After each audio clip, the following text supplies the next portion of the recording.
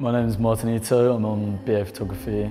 For the past year I've been kind of exploring rave culture and the landscape and the dark side of underground music. I was going to a lot of the famous places from back in the day, for example Castle Morton, which is like the biggest free rave ever happened. And there is also a record which goes alongside it, which people made music from the images, which should guide them a bit more.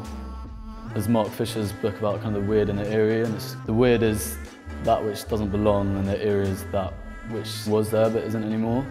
I've been shooting all these forests and clubs when they've been empty and just looking at the kind of weird and eeriness of it. Love to exhibit work. That's exactly how I want my work to be understood, so to be able to do that on the course is really amazing, especially when it's nice and busy and a lot of other great work.